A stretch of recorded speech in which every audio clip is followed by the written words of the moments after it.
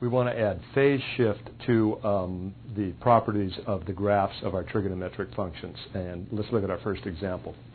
We want to graph y equals the sine of x plus pi over 4. And I've written down here the graph of y equals sine x, so we can compare this curve right here, with the graph of y equals sine x plus pi over 4.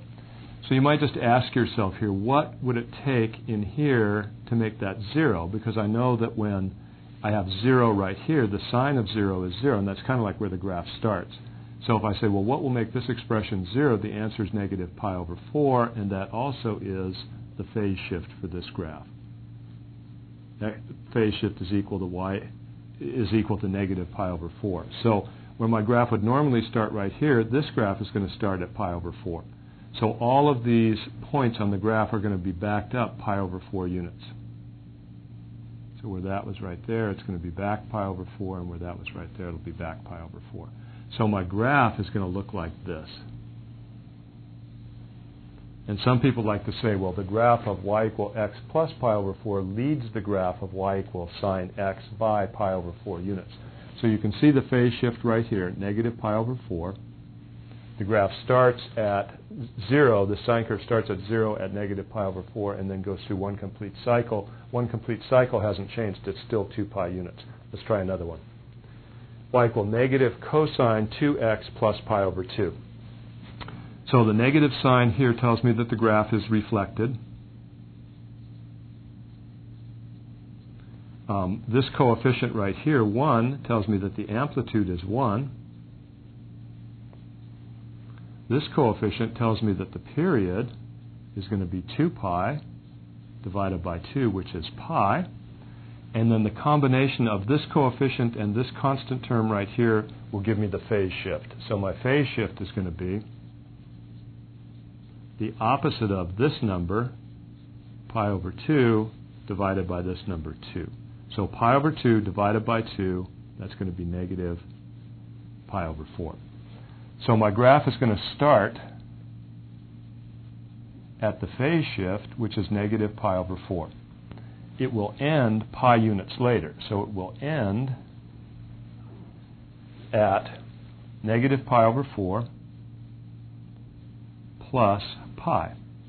So negative 1 pi over 4 plus 4 pi over 4 is going to be 3 pi over 4. So let's see. It's going to have an amplitude of 1, so I'll just make this 1 and this negative 1 on the y-axis.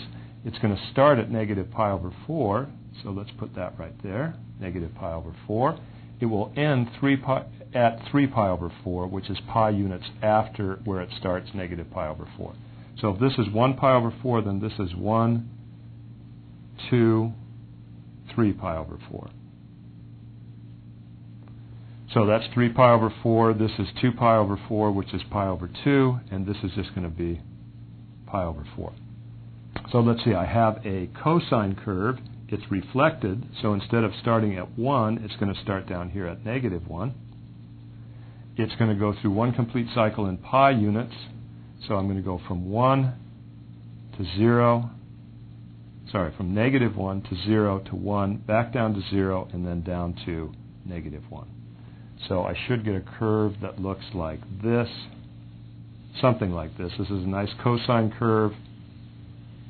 Has an amplitude of 1. It has a period of pi units on the x-axis. It has a phase shift of negative pi over 4, and the graph's reflected about the x-axis. So put all those things together, really a pretty easy way to graph this fairly complicated looking function just by knowing what these two coefficients do and then that constant term also. Let's try one more. Y equal 4 cosine 2x minus pi over 2. Okay, I have an amplitude of 4. I have a period of 2 pi divided by 2. That's that coefficient there, which is pi. And then I have a phase shift of negative pi over 2 divided by 2. So it's negative c over b. So I have negative pi over 2 over 2. That comes out to be positive pi over 4. So I'll put all those things together, and I'm going to say my graph will start at pi over 4. It will end pi units later at pi over 4 plus pi, which is 1 pi over 4 plus 4 pi over 4, or 5 pi over 4. So let's see, I'm going to go in units of pi over 4, so let's say 1, 2, 3, 4, 5. 5 pi over 4, 1 pi over 4. If I want to know what point is halfway between, I will average these two, so I'll add them together. Pi over 4 plus 5 pi over 4 is 6 pi over 4, and divide that in half. So this will be 3 pi over 4. 1 pi over 4, 2 pi over 4, so that's pi over 2. 3 pi over 4, 4 pi over 4, which is pi, and then 5 pi over 4. Okay, the amplitude is 4, so I'll make that 4 on the y-axis and that negative 4. Let's see, again I have a cosine curve. It's not reflected, so it's going to start at the phase shift of pi over 4.